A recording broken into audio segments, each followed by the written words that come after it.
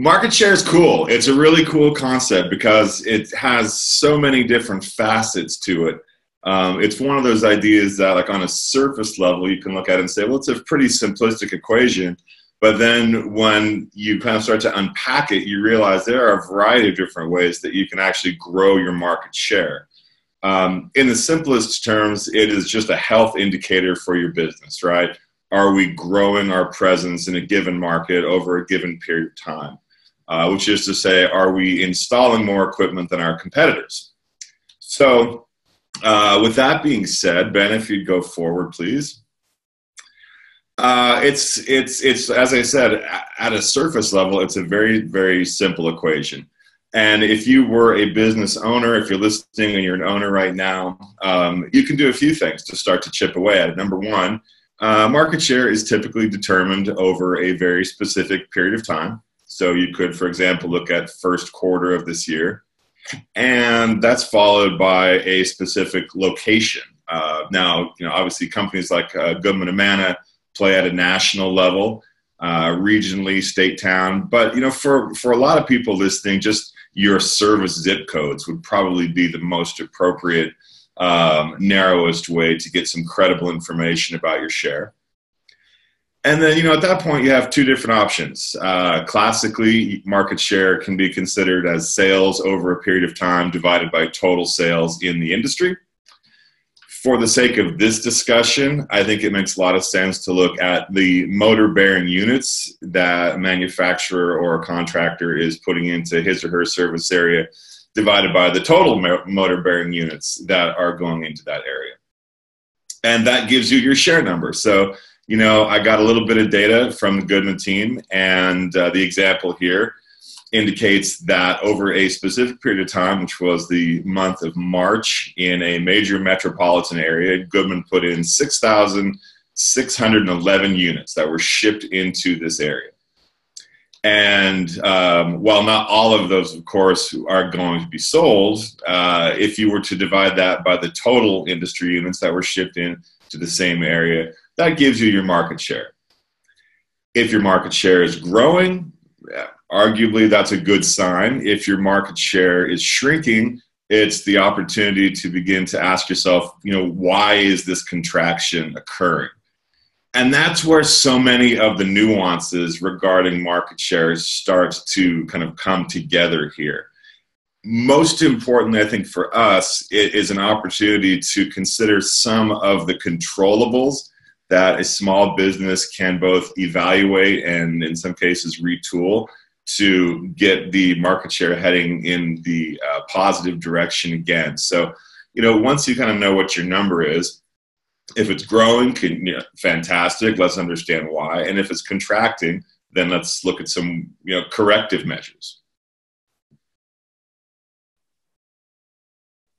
Right on. So, in addition to this, and I think this is why market share tends to be, again, as I said, it's very multifaceted.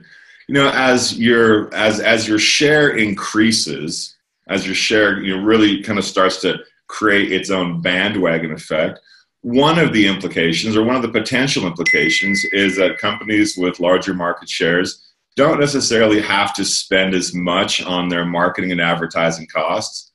One could make the case, for example, that a company like Nike, who has just such an absolutely dominant top-of-mind presence and loyal fan bases and sneakerheads and online subcultures doing all this sort of stuff, they already have that kind of actual critical mass that they need to continue to grow. And so even though they're one of the world's largest marketing and advertising companies, and I'm by no means suggesting that you pull your money for marketing and advertising off the table in that regard, you don't necessarily have to invest quite so much as your share grows, because you start to gain that top of mind awareness with customers. Again, as you continue to grow, there's a bandwagon effect, right? Something happens to your brand where the status sort of propels it forward. Uniquely, though, and I think this is an important piece about market share, as you grow into a leadership position, as you gain that top of mind awareness, that first page presence that Jennifer talks about as being so critical, one of the distinctions that you notice is that these companies as they grow, are also developing really specific brand messages. And as Tom mentioned, they're developing really acute and refined selling strategies that allow them both to grow while supporting higher top and bottom line results. By contrast, if you're a smaller company with shrinking or very little market share, you're going to suffer downward price pressure against this type of competition, perhaps because your message is being commoditized, which is very likely, or it could be a sheer survival strategy. And time and again in classes, everybody here has heard people say, how does company X command dollar Y? It's impossible. They must be ripping off the customer. It's not that they're ripping off the customer. It is actually probably that they have developed these two fixtures in their selling model. That they, A, have a really clear perspective and brand point of view, and they have attended enough training and embedded it into their culture where their sales team is more than competent in resolving price and style objections while protecting top and bottom line results. So if you're listening to this and think, okay, it's kind of a cool idea, how do I start? Well, there's some very, very easy ways you can get started without having to add a lot of people.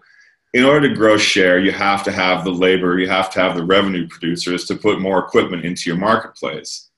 And so one very common sense place to start is taking a look at revenue production and operational roadblocks.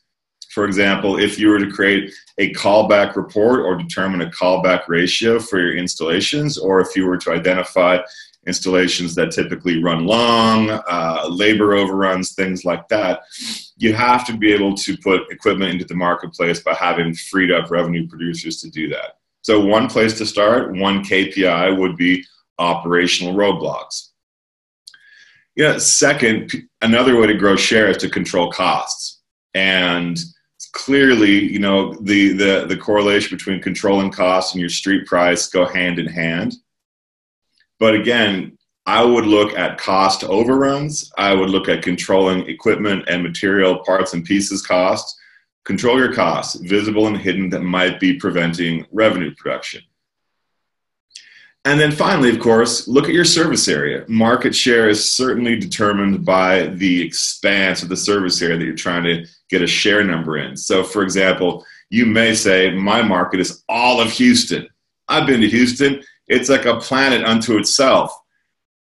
But if you shrink your share down to a really concentrated area and say, we just want to be the absolute best and we want to be the most exceptionally branded company in the 77871 area code, which is a very affluent part of that city, well, suddenly, of course, what you're doing is concentrating your ability to put more equipment into a smaller area than having to serve a city with 10 million people in it. And that absolutely impacts the concentration of your share numbers.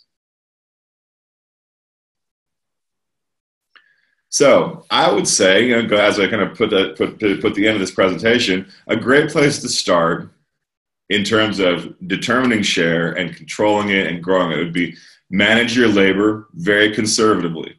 Manage your labor, prevent overruns, prevent callbacks, prevent those pesky trips to the parts houses that keep your revenue producers from putting in the system.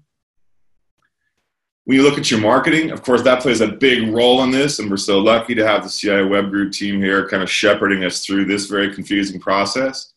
But of course, look at the return on your investment. Are the marketing dollars that you're spending giving you sufficient leads? But also, are the leads themselves lined up and satisfying your revenue needs per lead?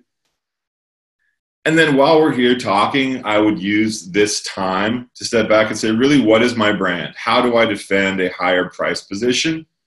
What is my lane? Why am I worth more? And if someone were to ask me, what's your onlyness? What's unique about your company? Could I succinctly define that? Because clearly that's going to have an impact on whether or not the true end user decides to work with you or not. So market share at the surface, it's a very basic equation. But when you begin to unpack it, when you begin to take a look at all of the facets of it, it really does kind of ripple through nearly every aspect of your company, from labor to operations to sales to branding to marketing to advertising. And there are some very basic ways you can start moving in the right direction.